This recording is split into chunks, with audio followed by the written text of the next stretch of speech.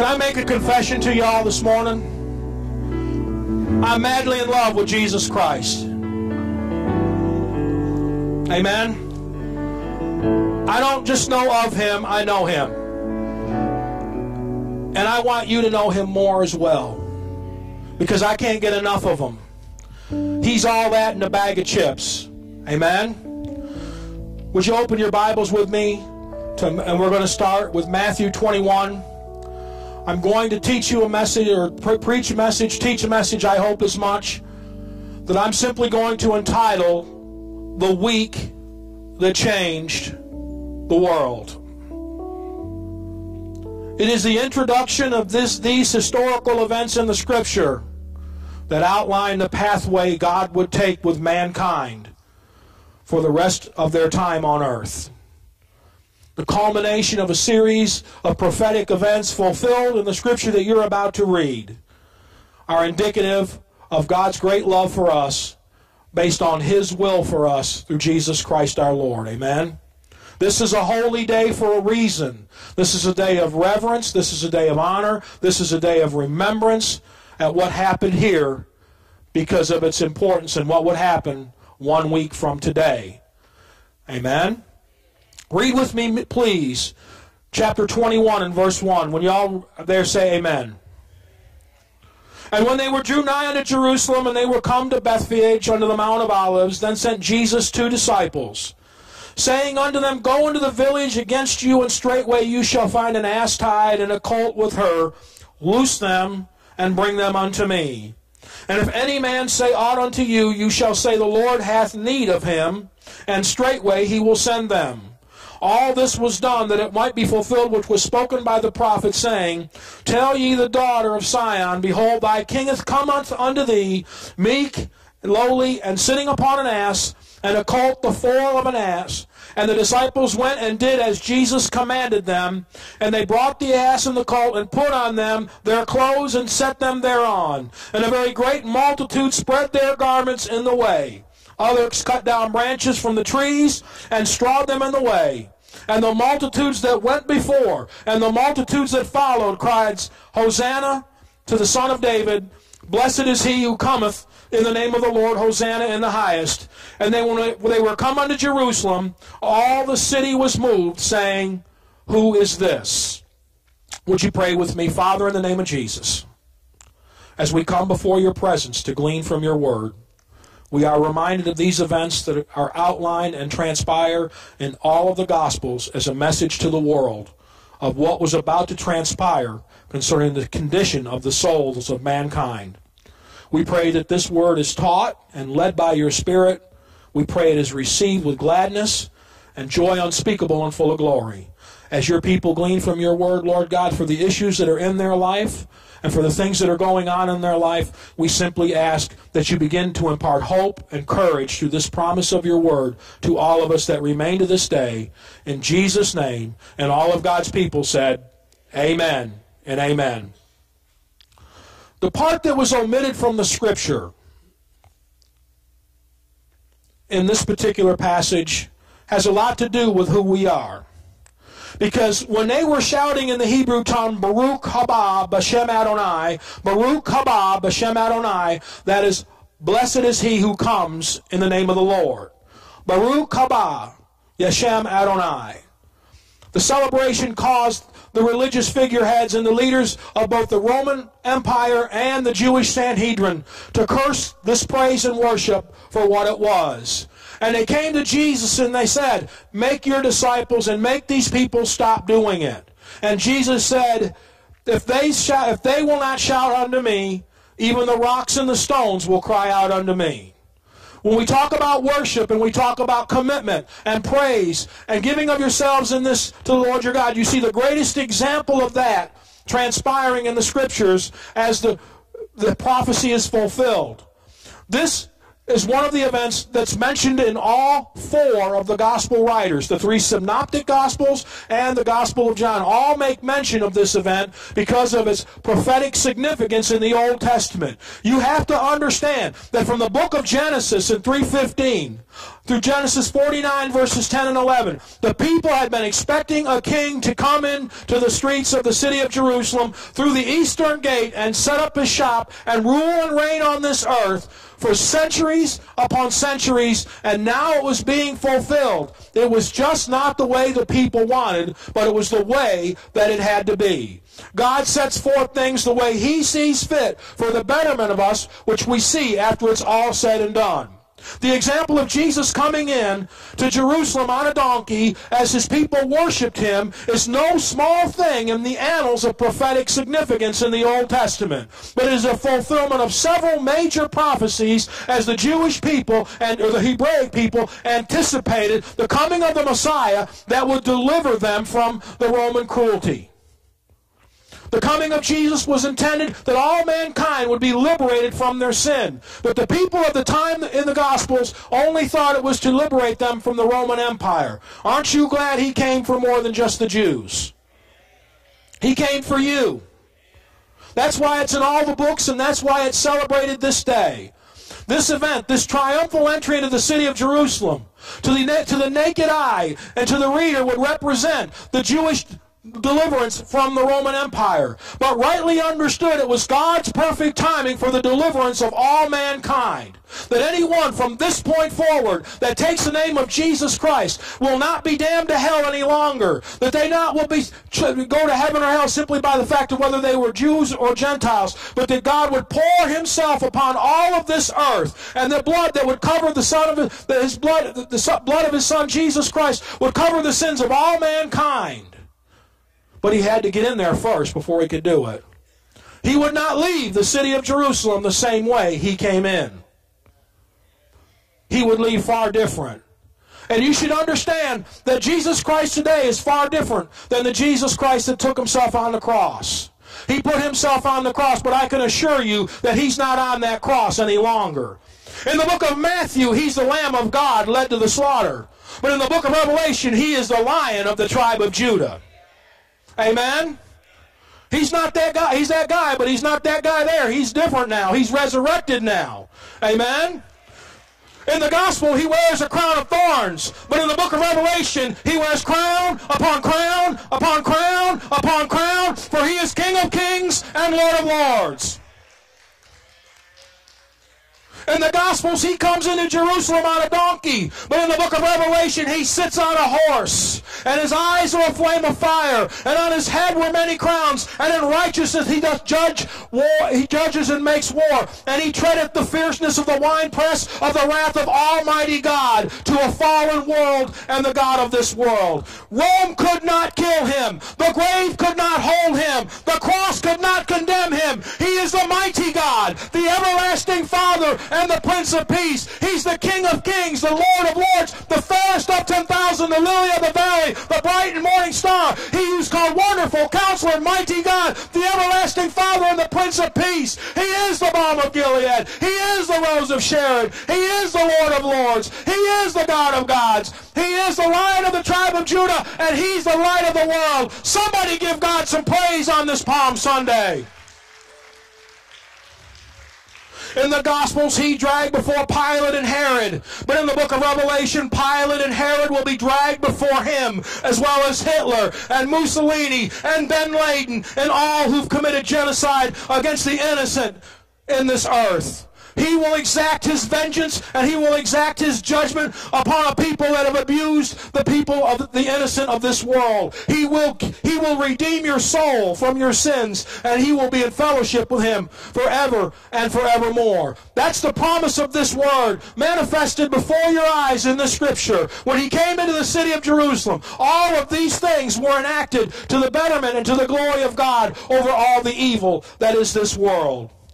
We come to the last week of Jesus Christ in His earthly time on earth. He is on His way to Jerusalem to present Himself as the Passover Lamb. He knew what was coming. The city of Jerusalem is abuzz with the people pouring in to celebrate the Passover festival, celebrating God's deliverance of the Hebrews from their bondage. Notice the parallels here of the Passover and the crucifixion.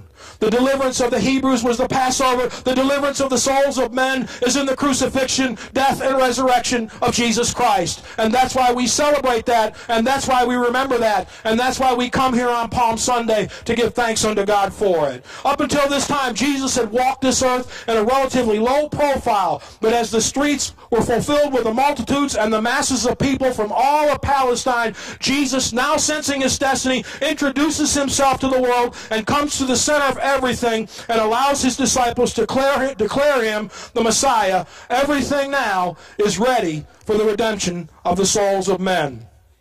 First of all, we can't do this without underscoring the prophetic significance of the event.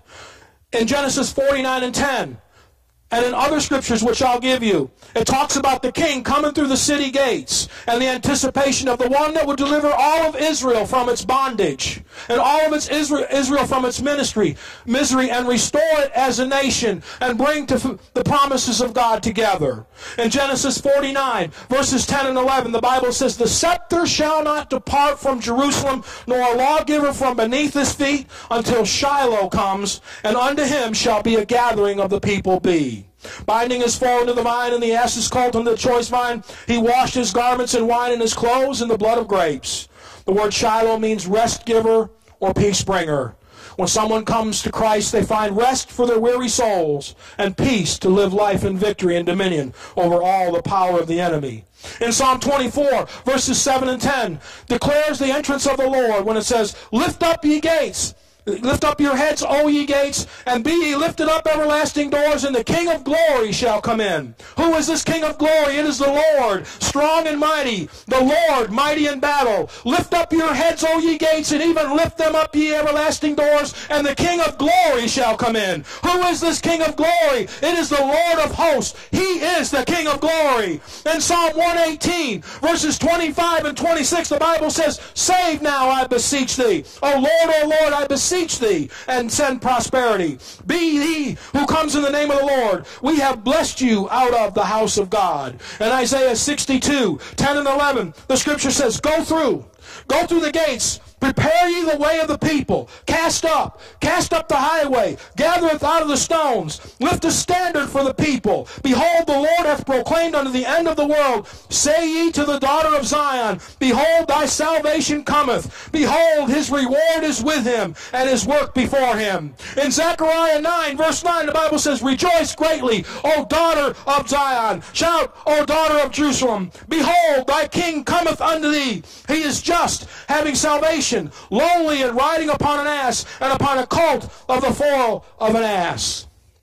This incredible timeline is outlined in the book of Daniel, written 575 years before the time he would actually do it, and fulfilled a Zechariah prophecy along the same time. But the shocking thing is, it is dated to the exact day from the book of Daniel that he would come to the triumphant entry into Jerusalem. 5 centuries before it happened, Daniel prophesied the exact date, 173,880 days later, which was prophesied according to the assimilation of the math at the time. Jesus Christ fulfilled that prophecy to the jot and tittle when he climbed on that donkey and he rode to his demise into the streets of Jerusalem as the same people who were shouting, "Hosanna, Hosanna, blessed is he who comes in the name of the Lord." 1 week later, a few days later, we'll be crying, "Crucify him! Crucify him! Crucify him!" The same that followed him would abandon him. The disciples he trusted left him.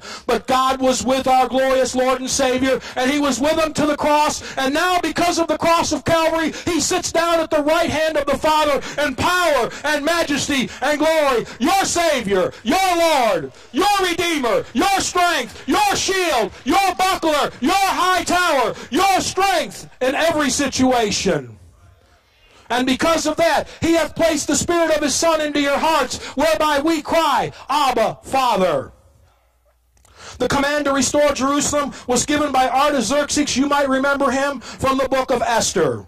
Artaxerxes Longimanus on March 15th, 455 BC, which the account is given in Nehemiah 2, verses 1 and 8. Jesus Christ entered Jerusalem on exactly that day after Xerxes ordered to restore.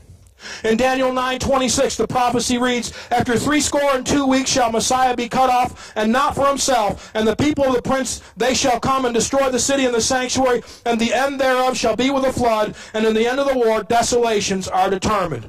After entering Jerusalem, Jesus wept for the city because it did not realize that he was there all along. Jesus was crucified less than a week after entering Jerusalem. Emperor Titus, under the Roman garrison in AD 70, would besiege the temple in Jerusalem and destroy it until it's rebuilt in the book of Revelation, as Daniel had predicted.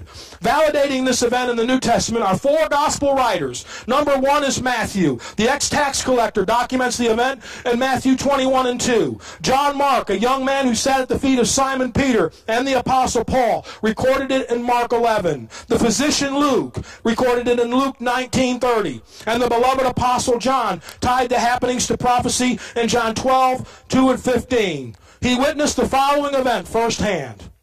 On Friday, Nisan the 8th, AD 1, the arrival into Bethany to spend time with Mary, Martha, and Lazarus. In John 12, verse 1, Jesus arrived in Bethany 6 days before the Passover to spend some time with his friends Mary, Martha, and Lazarus. While he was there, that was when Mary anointed his feet with costly perfume as an act of humility. This tender expression indicated Mary's devotion to Jesus and willing to serve him, and understood that his hour on this earth was near, and she was seeking mercy from God by giving everything she had to God.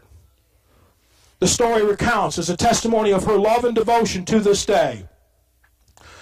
On Saturday, Nisan the 9th is a Sabbath day, and on the Sabbath day there is rest and nobody does anything. On Sunday, Nisan 10th, that would be today, right about now, as the sun comes over and rises on the east, he comes in. The reason it does is because all kings come at this hour and enter into the eastern gate of a city. It's a whole lot harder to kill somebody when you're shooting at them with the sun in them. Amen, Walls? If you want to assassinate somebody, high noon is not the time to do it. Why? Because if you're looking in the sun, you can't see anything when you're looking directly in the sun. Have you ever tried to do anything looking directly in the sun, including drive? If it's hard enough to drive when the sun is at its highest point, don't you think it would be hard to shoot or stab or kill something if it's doing the same way? So there was a logic to behind the doing it. All kings and monarchs enter the eastern gate of a city or eastern part of a building. It's tradition that royalty and monarchy do that according to the laws and to the history of a monarchy. So when Jesus comes back, he's going to come back in the eastern gate of the city of Jerusalem. Well, you say, well, Pastor, that's walled up. Let me tell you something. A walled gate is not going to stop Jerusalem or Jesus from coming back into Jerusalem through the eastern gate. Hardly will it stop him. He is the King of Kings and Lord of Lords. He will get through the eastern gate whether it's concreted or not. Amen? And let me tell you something, there's a whole lot of artifacts in Jerusalem that say Jesus is not the Son of God. The Dome of the Rock, which sits in Jerusalem, is spelled in Arabic, God has no son. God has no son. God has no son. Well, I submit to you that in this church in America, God not only has a son, but he has a son that's going to come into that dome, and he's going to set up his throne there, and he's going to rule and reign there when he comes back to this earth, and he's going to bring you and me with him. In Mark 11, verses 7 through 11, the scripture says, "And they brought the colt unto Jesus, and cast their garments upon him. And they spread their garments in the way, and upon the down branches of the trees, and strawed them along the way. And they that went before, and they that followed, cried, Hosanna, blessed is he that comes in the name of the Lord. Blessed be the kingdom of our father David, that comes in the name of the Lord. Hosanna in the highest." And Jesus entered into Jerusalem and into the temple when he had hooked around all things. And when evening time had come, he went with the 12. On Monday, Nisan 11th, is the clearing of the temple. That's when the corruptible money changers that presided in the temple, exacting unbalanced weights for the trade they performed, were cast out, and God's house was once again made a house of prayer. This is not a house of commerce. This is a house of prayer. We take your money to advance the kingdom of God. We are not commercialists. We are not marketers. We are not networkers. We come here because Jesus Christ is the Lord of our church. And when the house of God stops being a house of prayer first, then the house of God will cease to exist as we know it. Yes, commerce is part of the Christian faith. We must take care of our bills and be responsible stewards. But our hearts and our motivation goes to Jesus Christ and His message of this cross to the entire world. That is the centerpiece of who we are, and it always will be. When we take Christ out of everything we do and we replace it with something else, we are playing and exacting a fool's game. And we have etched across our heads the name Ichabod, which means the glory of God has left the house of God. We must always keep the message and the purpose of who we are first in everything that we do, for the tremendous price that was paid for us. On Monday, Nisan 11th, there's the clearing of the temple outlined in Mark 11 and 12. He took away all of the corruptible expenditures that transpired in the church, and He demanded that His people make His house a house of prayer first and foremost. And when prayer comes back to the centerpiece of what we do, then the house of God will prosper beyond anyone's knowledge, because that's been the centerpiece all along as it was intended. He wanted this to be a house of prayer.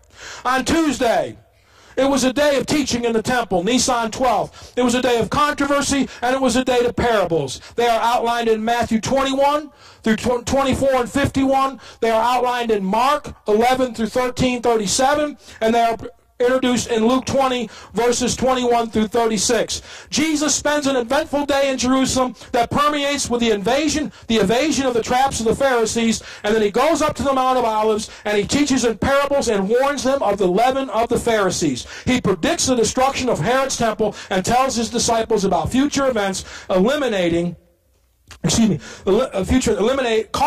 His return to earth. During this 1 week period, Jesus would do the following things. He would have 6 teaching lessons. Highlighted in these discourses would be 31 parables. Confirming these discourses would be 9 miracles. On Wednesday, Nisan 13th, AD 1, it was a day of rest. According to the timelines in the book of Mark and John, an accounting of days, while the gospel records nothing, nor is there any historical account of it, this appears to be a day of rest and preparation for the events that would transpire on the next day. On Nisan 14th, the Passover and the Last Supper is described in Matthew 26, Mark 14, Luke 27, and John 30 begin to transpire as Jesus breaks bread in communion with His disciples, and He begins to teach them about the impartation of the Holy Spirit.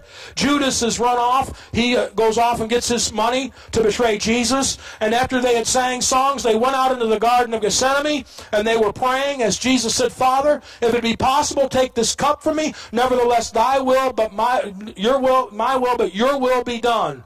And after that, Judas shows up with a Roman garrison, and he's betrayed and brought to the Roman Sanhedrin, and he's illegally sentenced in Jewish law, but they did it anyways on the Passover. The next morning, he is brought before Pilate, and the judgment of Pilate was that he was innocent, but they crucified him anyways. They beat him unmercifully until he barely had the semblance of a man. He didn't even look like a human being on the cross that he took so much. No other man could have survived that kind of beating and got up on the cross but Jesus Christ. He would bled everywhere, and when the blood hit the cobblestone streets of the city of Jerusalem, your redemption was assured, and your redemption was born in that blood. He hung on the cross from 6 in the morning till 3 in the afternoon. The skies were dark as God cried out of the clouds. The sorrow He felt for the Son that He had to put there in the first place. Predeterminate, nevertheless, just as heartbreaking as it ever was. No one wants to see their son go through anything in life like that. How much more would God not want to see His precious, sinless Lamb of God endure the betrayal of those the very people that He was sent to save in the first place? Hallelujah. He loved you that much. But there's a Sunday coming next week. The reason that we worship on Sunday, the Lord's Day, is because it's the day that He showed Himself alive. All that came before us are in the grave. Muhammad's in a grave in Medina. In Shanghai, China, Confucius is in a grave. Buddha's in a grave in India. Joseph Smith's in a grave in Pennsylvania. Mary Baker Eddy and L. Ron Hubbard, the heroes and the gods of this world, all have this one thing in common. They are buried and there's a body, and they can go, if they open that grave, they'll find the body of their God. But on a street in Jerusalem, come on, wake up. On a street in Jerusalem, in the heart of Jerusalem, there is a grave of Joseph of Arimathea, and that grave has the stone rolled out and a sign that says, he's not here, he's not here, he's not here, he's risen. Glory to God, glory to God, glory to God. He's alive, he's alive, he's alive. He's not a religious metaphor. He's not some sort of symbol. He's not anything made out of man. He lived, he died, he lives again at the right hand of God. He defeated death, hell, and the grave. All men find their hope in him, and all hell finds their dread in him. Hallelujah. Friday, he's in the tomb. Friday and Saturday, Nissan 15 and 16. He's in the tomb. On Sunday,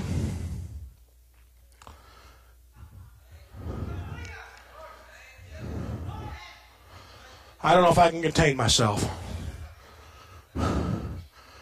On Sunday, on Sunday,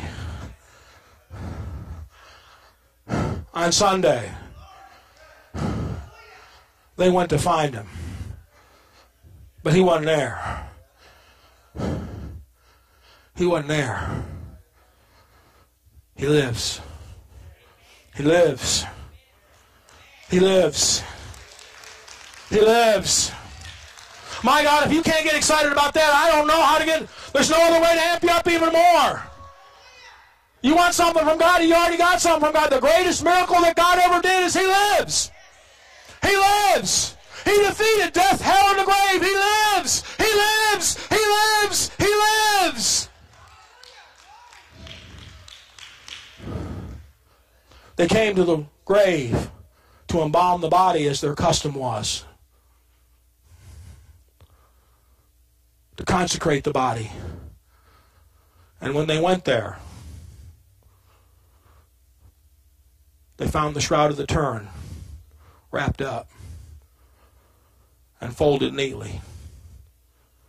And as they wondered and searched for where the Messiah was, suddenly to Mary Magdalene he appeared. And he said to her, Mary. And she said, Sir, tell us where you put the body so that we can go and retrieve it. Again, Jesus said, Mary. Mary. And then the eyes of her understanding were opened. He said, go tell my apostles and Peter that I'm alive.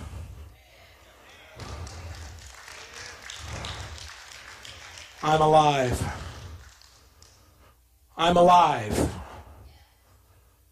I'm alive. So they sent word to the apostles, and Peter and John ran to the grave. And when they got there, they saw the empty grave with the folded shroud and said, what do these things mean? And they went back. They went back to the other apostles. And while they were at supper, Jesus appeared. Alive. Alive. He stayed with them for 40 days. The apostles are not the only one that testify of it. Even Flavius Josephus, a Jewish scribe, not in the Bible, writes that he saw Jesus alive after he was dead. Even the heathen know what most of us aren't sure we believe or not, that he's alive. Let me offer you a moment of encouragement here before we go. This world doesn't want to know anything about Jesus. They want something tangible they can see. The Scripture said it would be that way. Even one of his own apostles said, unless I see the nails in his hands and the piercing of his side, I'll not believe he's alive. So it's no small wonder when the rest of the world don't, when someone who walked with him won't. But that doesn't change us from the truth that he's still alive. And 1 week later, he appeared with the disciples and Thomas. And he told Thomas, he said, come look at me. Touch these piercings. And he did. And he said, my Lord and my God. And he said, Thomas, you believe because you've seen. Blessed is the man who doesn't see and believes anyways. Blessed is the man that doesn't see me and believes, because he's a candidate for my Spirit. See, he had to do this because it was expedient for the Holy Ghost to come to him, so it could come to you.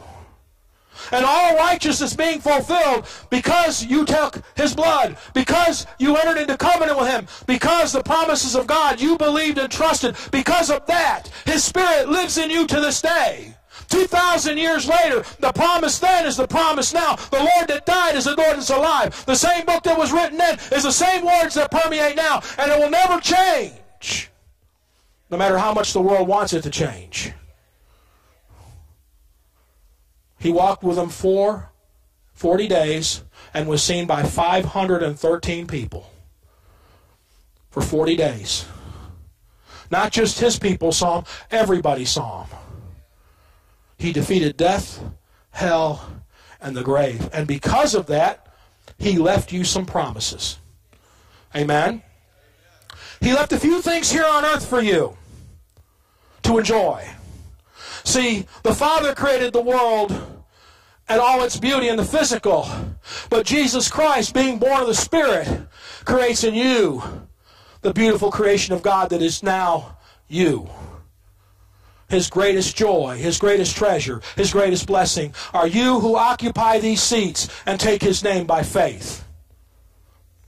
To the discernment of this world, you are blessed, all blessed above men on this earth, by your faith in Jesus Christ. It may not seem like it. It may not act like it. You may not appear to be that person in your own mind, but it's not your mind that's thinking it. It's his mind that's thinking it. And while you might be rough around the edges and may have done some things and maybe not entered into the kingdom the way you wanted to, the fact of the matter is that you're here and your sins are buried in the deepest sea, never to be remembered again, for you to live in any torment any longer about it.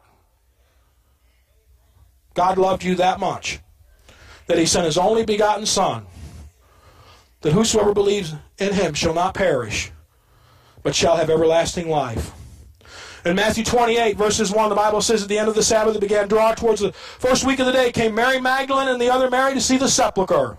And behold, there was a great earthquake, for the angel of the Lord descended from heaven, and came and rolled the stone from the door and sat on it. His countenance was as lightning, and his clothing white as snow, and for fear of him the keepers did shake, and became as dead man. And the angel answered and said unto the woman, fear ye not, for I know that you seek Jesus, which was crucified. He is not here, he is risen. Come see the place where he lays. And another translation, he says, why seek ye the living among the dead?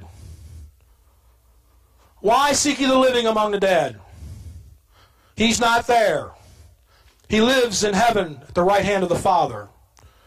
There are promises of us that are abounded to us. When Christ died and was resurrected again, he gave gifts to men and promises. Number one is his unquestionable love for you. The undeniably unquestionable love that God had for you.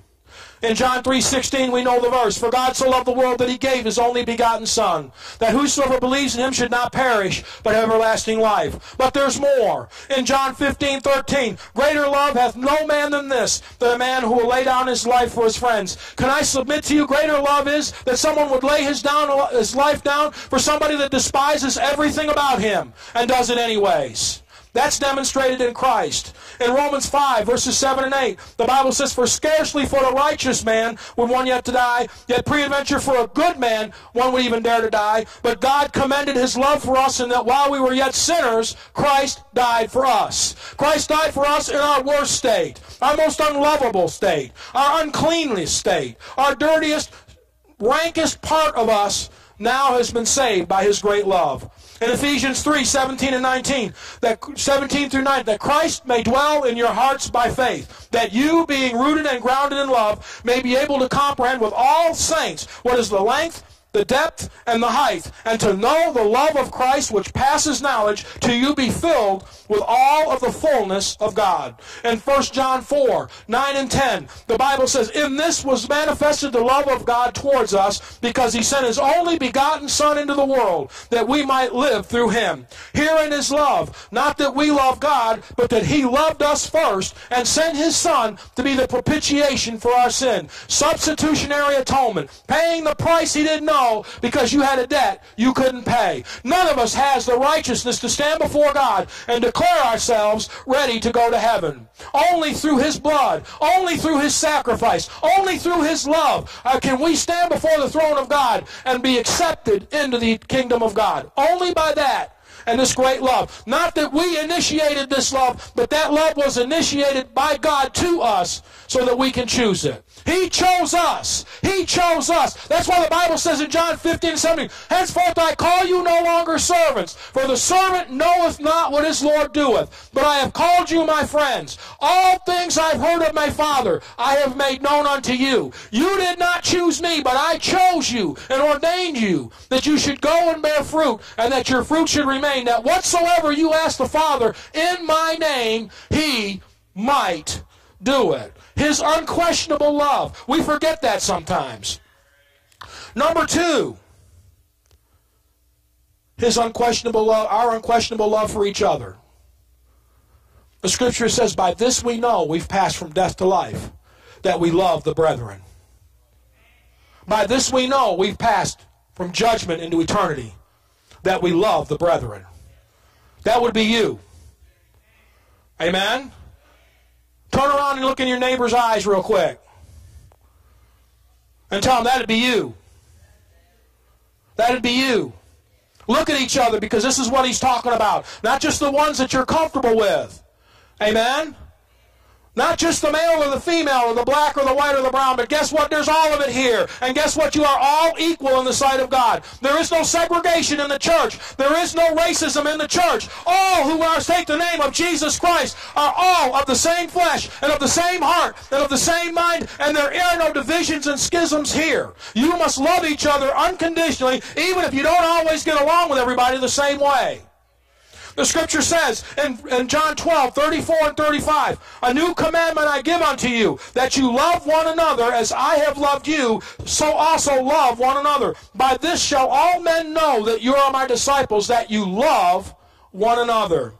Amen? In Ephesians 5:2, the Bible says, and walk in love as Christ also loved us, and have given himself an offering and a sacrifice to God for a sweet-smelling Savior. And 1 John 2, verses 9 and 11, he says, he that is in the light and hateth his brother is living in darkness even and now. He that loves his brother abides in the light, and there is none occasion of stumbling in him. But he that hates his brother is in darkness, and walks in darkness, and knows not where he goes, because his blindness has blinded his eyes. 1 John 3, verses 14 through 16, the Bible says, we know we've passed from death to life, because we love the brethren. He that loveth not his brother abides in death. Whosoever hates his brother is a murderer, and you know that no murderer hath eternal life abiding in him. Hereby perceive we the love of God, because he laid down his life, so we ought to lay our lives down for each other.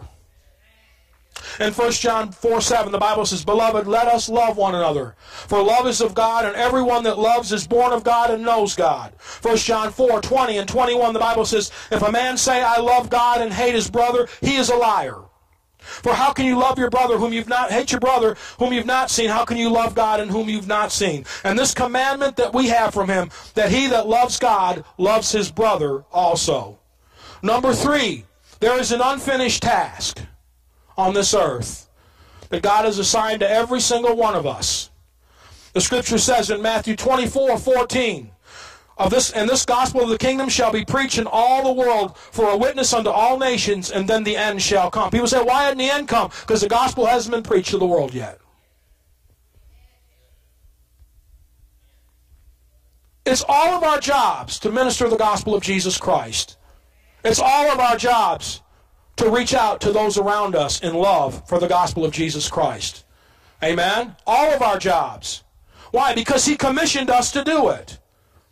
Look at what the Scripture says. Matthew 28:19 and 20. Go ye therefore and teach all nations, baptizing them in the name of the Father and the Son and the Holy Ghost, teaching them to observe all things whatsoever I have commanded you, and lo, I am with you always into the end of the world. In Mark 16, verses 15 through 17. Go into the world and preach the gospel to every creature. He that believes and is baptized shall be saved, and he that believeth not shall be damned. Never make the assumption in anywhere that you're ministering that everybody's saved.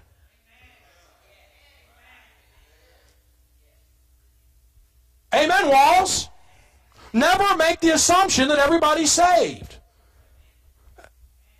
Period. Preach the gospel to every creature. Amen? If you're not sure, preach it to your dog. Preach it to your goldfish. Preach it to something. Talk to somebody about the gospel. And the world will be a better place. In Luke 24, 46 through 48, and it said to them, Jesus said to them, thus it is written, and that it behooved Christ to suffer and to rise on the third day, and that repentance and remission of sins should be preached in all nations, beginning here in Jerusalem, and you are witnesses of these things. The gospel message of the cross is repentance and remission of sins through Jesus Christ. Our responsive reaction is to lay our sins at His altar, let them forgive Him in repentance, and be removed by His blood. That's been the standard of this message since He was here on this earth. It hasn't changed then, and it doesn't change now. It doesn't matter if it's popular. It doesn't matter if it doesn't market well. It doesn't matter if it doesn't network well. That is the message to the lost souls that live in darkness on this earth. And again, the world hates it. 2 Timothy 2, verses 4, verses 2 and 5. It says, preach the word. Be instant in season, out of season, rebuke, exhort with all long suffering and doctrine. For the time will come when men will not endure sound doctrine, but shall after their own lust heap to themselves teachers having itching ears. And they shall be turned away from the truth and unto fables. Why is there an unfinished task? Let me tell you what it means. As long as the mission fields cry out, unfinished. As long as the remote areas of the city cry out, unfinished. The wailing of the unsatisfied soul cries, unfinished. The voices in darkness cry out, we're unfinished. The voices of the ones in bondage that cry, unfinished. The voices of the strongholds of addiction cry out, unfinished. The broken home cries out, unfinished. The broken spirit cries out, unfinished. Those in the country that live in darkness cry out, unfinished. Those that live in the city cry out, unfinished. The searching heart that hasn't found it cries unfinished. Why do we do what we do? Because there's still a large part of this planet that's crying out to God, I am lost and without hope. And it's our job to go get them and bring them to the house of God. You don't have to be a pulpit preacher to do it. You don't have to be a great evangelist with a great oratory. All you got to do is care about Him. And He'll take you where you need to go, or He'll bring them to you where you are. It has to matter. Frankly, in the last 10 years, the Christian faith has become very lazy with this.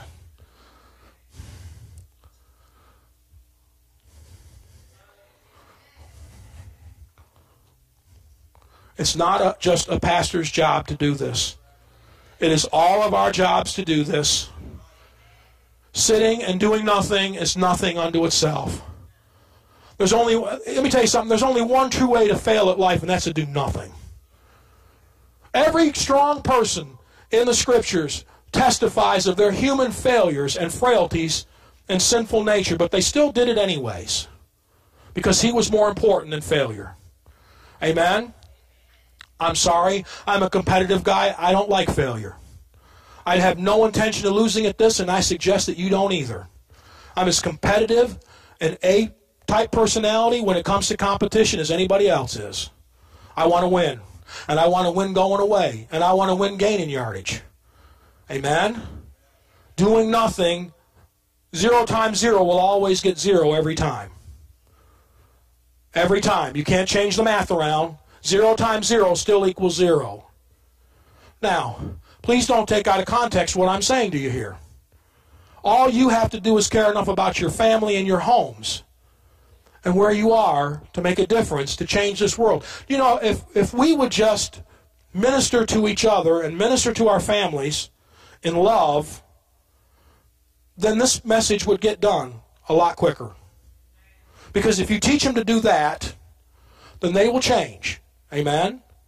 They will change. They will.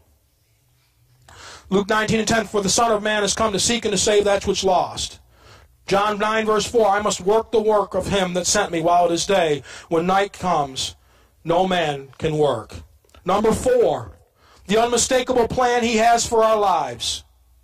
God has a plan for your life. Amen? Every one of you, it may not be the purpose you think it should be, but every one of you have purpose. Every single one of you can make a difference wherever you are. It doesn't matter where you are. Amen? You can make a difference. And lastly, his unshakable testimony. We are the witnesses of Jesus Christ on this earth. We are the witnesses of Jesus Christ on this earth. This is your message. This is our message. This is my message. This is every church's message that calls itself after the name of Jesus Christ. This is our message. Amen? It's his deliverance for us. The Scripture says, we overcome by the blood of the Lamb, the word of our testimony, and we love not our lives to the death. It's a humble walk. It's a submissive walk. It's a walk that is determined to see itself to the end. It is a walk that is birthed in salvation and concluded with these words, well done, good and faithful servant. It's not just the pulpit that's going to change this world. It's the changed hearts of every man in this room. And we have a job to do. All of us. And it's time to get busy.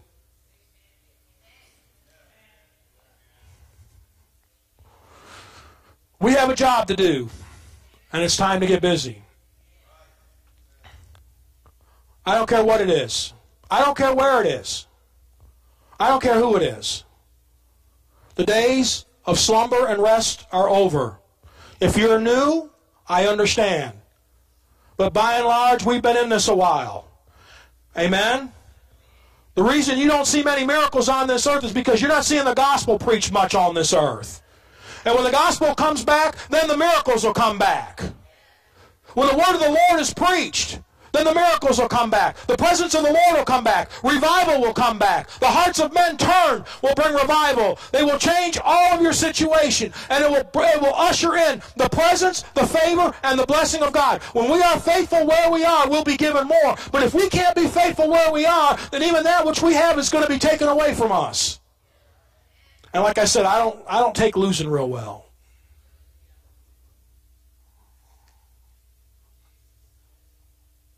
I expect more.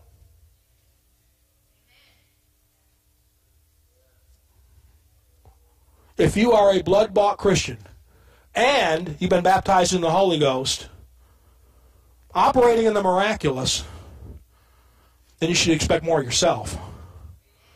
When you prayed that prayer for the baptism of the Holy Ghost, and God filled you with His Spirit, and given you that power, and if you're sitting on your anointing, then don't blame Him for the lot in life you have.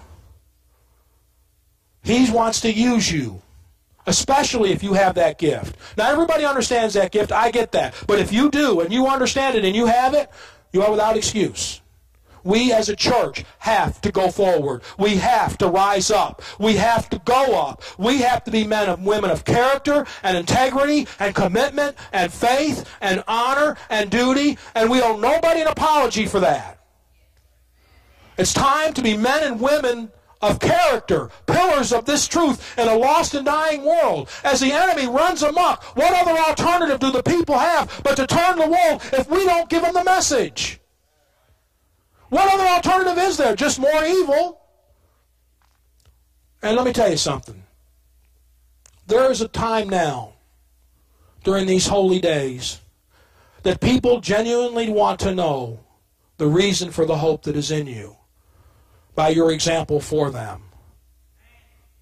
They genuinely do want to know what it means.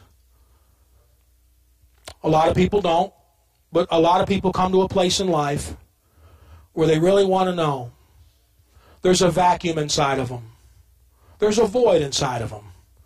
And they don't even understand it.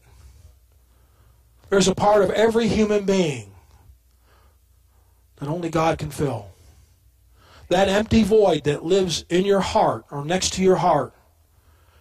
And you pursue everything from money to wealth to power to fame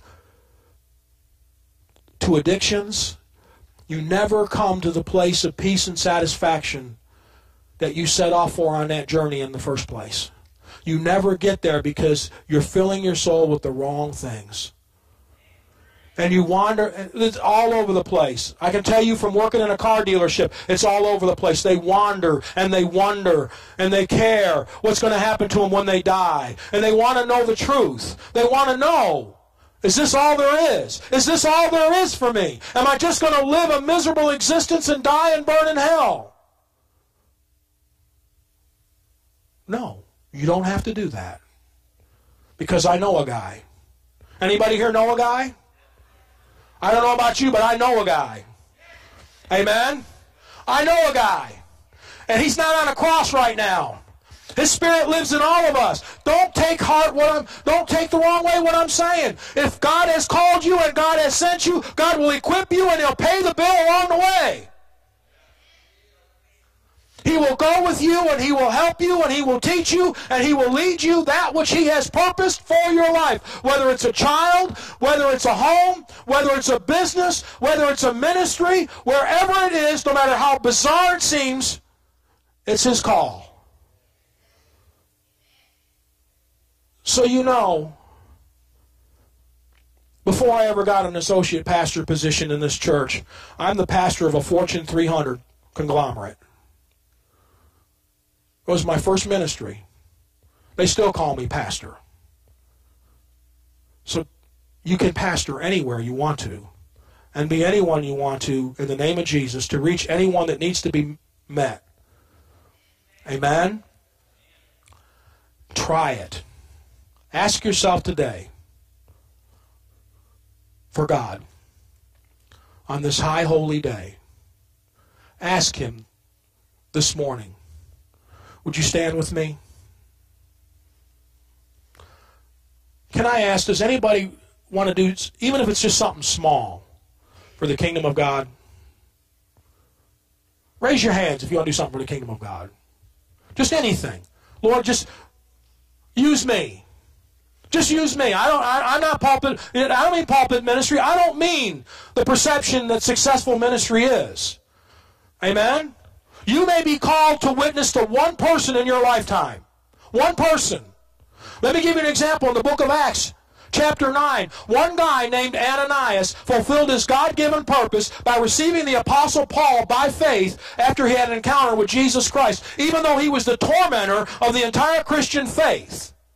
God asked him one time to receive him, and the birth of the greatest voice of the Christian faith arguably was birthed because of one silent, insignificant man's faithfulness to God. That's what I'm talking about here. If anything, be the one that lifts the minister and the minister's call up, and God will recognize you for your faithfulness no matter how insignificant it seems. God loves you, and God has purposed in His heart that there's a place and a purpose for you on this earth, and it's time to do it now. Now, you can leave here, or you can determine in your heart, I want to make a difference. I want to be a part of what Palm Sunday represents. I want to be a part. I want to be a part of this. Because we need all of you. All of you. Let me preface this altar call with this. Is there anybody within the sound of my voice that does not know Jesus Christ as their personal Savior? Is there anybody within the sound, heads down, eyes closed? We're not here to judge. This is a holy moment, and I'm asking you to take a moment out of a Sunday that you have the rest of the day of to honor this moment where God speaks to His people in the decision-making process and not bail out of here. and I will get you out. I'm still early. This is a holy moment. An altar call is a choice where life and death happens. It's the same as an operating table in a hospital. It is the same as a jury room in a courtroom.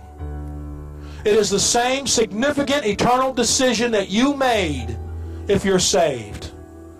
So please allow the courtesy of others to make that decision, because the Scripture says, if you will profess me before men, I will profess you before my Father. But if you deny me before men, I will deny you before my Father. If you are not sure that if Jesus splits the eastern sky and calls us home, that you're ready to go meet Him in the air, I would suggest that you come forward this morning and give your life to God, or give it back to God, however you deem necessary. Don't walk out of here and go into eternity without the assurance of knowing that if you left this morning, you don't know what would happen. Secondly, if you have not been baptized with the Spirit of God, for the power of God with the initial evidence of speaking in tongues, I encourage you to come down to this altar and receive the gift of Pentecost that Jesus Christ provided if you are already saved. Amen? If you're not saved, please don't do that. It is a subsequent work of the Spirit in conjunction with the regeneration of the soul. That's why we do the way we do. Lastly, if you want to serve, whether it's folding envelopes, making calls, doing emails, anything that you have a gift at, and you want God to anoint you in your gifting in life, then I'm asking you to come forward as well. Scripture says, I have a plan for your life. There are thoughts of good and not of evil. If you're doing a job in this church and you need encouragement, if you're struggling in your ministry in this church, I want you to come forward. If this has become overwhelming, I want you to come forward. We want you healthy, wealthy, and wise to the things of God. Amen? If you want a vision for your life as part of this church, I'm going to ask you to come forward. Amen? I want you. If you want God to do something in this church, I don't care if you're an elder, I don't care if this is your first week. If you want God and you want more of God in your life, this is the hour with which God is ready to pour Himself out. This is the time. This is the place. You're the people. And if you don't come forward, I ask that you lift your hands towards these people and pray with us. Amen? Pray with us during this altar call that God will touch people's lives. Amen? This matters to them. It should matter to you. You matter to them. You need to matter. They need to matter to you. I'm asking for just a few minutes to pray, and I'm asking you for just a few minutes to let me work with these folks, and then we'll shut her down. Amen? Let's pray. Father, in the name of Jesus, Lord, as decisions are made, I pray that each and every person within the sound of my voice, wait a minute, he's asking me, wait a minute, if you can't come down to the altar because of a physical infirmity, and you want us to come pray with you, then raise your hand, and someone will come pray right where you are. Amen? Just raise your hand and let me know. I need 2 ushers to scour the aisles and look at the people who need prayer that can't make it down here and go pray with them. Amen? Please. We got this up here. Amen? Let's touch some hearts this morning. Amen? Pray for these people.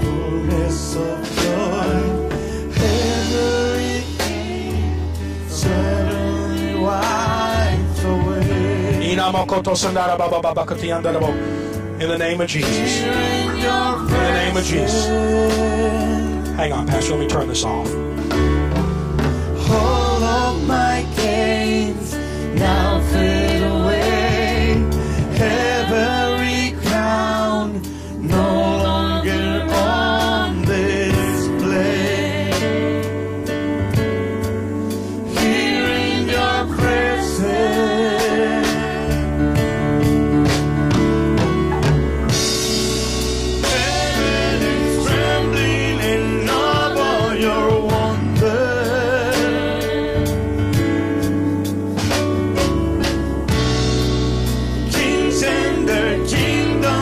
standing amazed.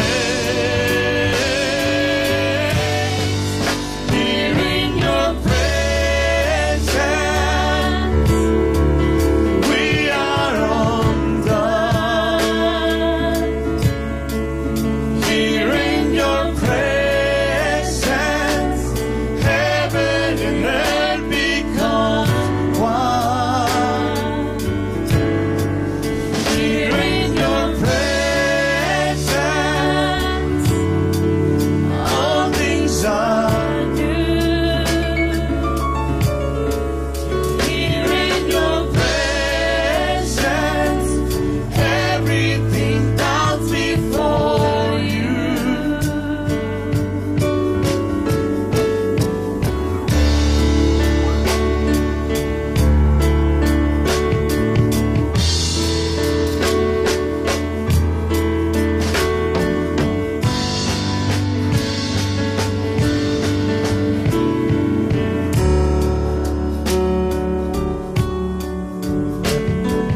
Found in your hands, fullness of joy, every fear suddenly wipes away. Here in your presence, all of my gains now fade away. Every crown no longer on display.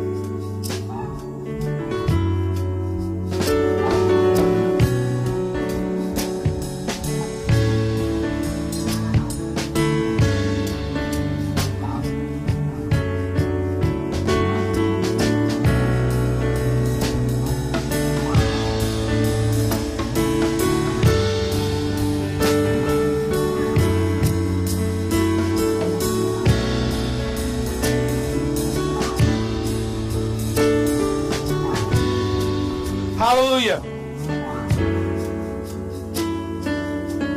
Hallelujah. Were you glad to be in the house of the Lord? We have one more act to go before we dismiss you. And that is, we need your help. And we need your help not only in your service, but we also need it in your temporal means and in your financial giving. As the ushers come before, we simply need your help to continue on. If God has touched you in this church, if God has blessed your life in this church, we are going to ask you to give a small portion of that blessing and that favor back to God so that He can continue to provide the favor and the blessing that has been consummate with a successful life. This money goes to the gospel of Jesus Christ for the advancement of His kingdom and the glorification of His name. We need God's touch financially, and we're asking you to consider in your heart that which you can do to make this church, make this vision, make this ministry the best it can be. We are asking you to participate in the end-time harvest of Jesus Christ. There are kings and princes in the Bible. We need some kings to help, or kings and priests. We need your help to fund the gospel of Jesus Christ. I think that mantle is an honorable one, and I think that mantle is the one that demonstrates how much of God's love lives inside of you. We do not promote ourselves, but we simply ask you to help us do what God's called us to do here by the grace and the means with which He's already provided you to do it so that you can bless this house. Amen. Does anybody get anything out of this morning? Did you enjoy this service? Then I'm asking you, as your senior associate pastor, to bless this church. Amen. And help make a difference so that we can reach souls. Amen? That's what we're here to do. This whole community still needs to hear the gospel, and it needs to hear it from us. So let's make that possible. Amen? Let me pray. Father, in the name of Jesus. Father, as we go forth from this place, Father, and as we give, may the power of God fill this room one more time. And Father, in the name of Jesus, may your kingdom be the most important reason we do things. May your glory be the motivation for giving. May your name and the honor of it consecrate our own hearts to love the lost and to capture the vision and ask you, what can I do to make a difference for the kingdom of God? In Jesus' name, amen.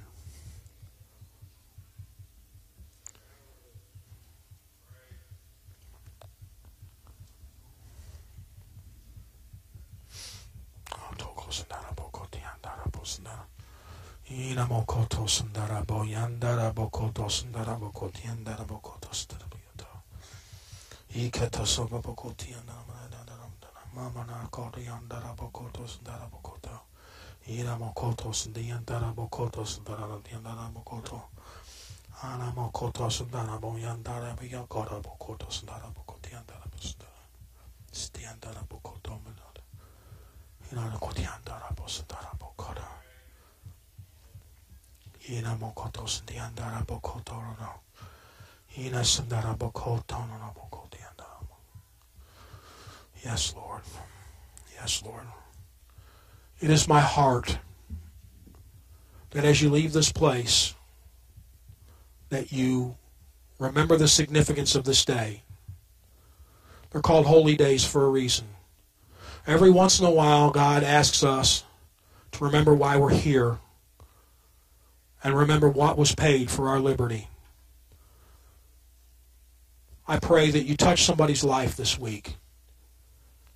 And I pray that our pastor and his wife will be back at their rightful place as leadership of this church next week. And I want to thank you from the bottom of my heart for your faithfulness to come and hear me while I've been doing it. I want to thank each and every one of you for the help you've given me, for the support and the prayers you've offered me, for the patience and endurance of dealing with me. And I just want you to know, from the least of you to the most of you, just how much I love you in my heart. Because in a time of adversity, you've responded. In a time where your own lives could be falling apart, you've been faithful to come to us and work with us and help us. And for that, I am grateful from the bottom of my heart. The fact that when times got tough, you didn't run away. From the things that we've been through, you stayed with us. And I will be forever grateful to God and honored to call each and every one of you my brother and sister. Father, as we go, may this love of each other fill this sanctuary. And let us go forth on this day with the busyness of life on a Sunday and the beautiful weather out here. Let us be reminded that this holy day is a consecration of the heart.